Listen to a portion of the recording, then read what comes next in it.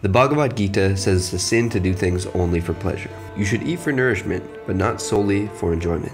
Writings on Miyamoto Musashi rarely discuss his relationships with women, but when they do, it sounds like he was rejecting sexual advances in favor of focusing on his swordsmanship.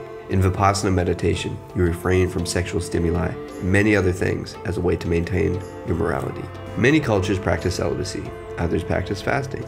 There seems to be, in ancient wisdom from every corner of the earth, the idea of renouncing pleasurable aspects in the impermanent world in order to build your connection to the spiritual world. Succumbing to cravings and falling into aversion are linked to lower consciousness. We crave candy and fatty foods because they connect with our caveman brain. We want to be sexual devious because we evolved to want to be that.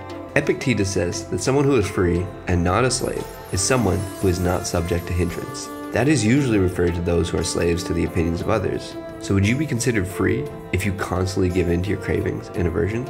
If you can't have a craving without acting on it, are you a free, sentient being? Or are you just acting like one until the next craving comes around? By practicing self-denial, we separate ourselves from our base instincts and move into higher consciousness. Instead of immediately acting on a craving, I invite you to sit with it, accept it, and transmute it.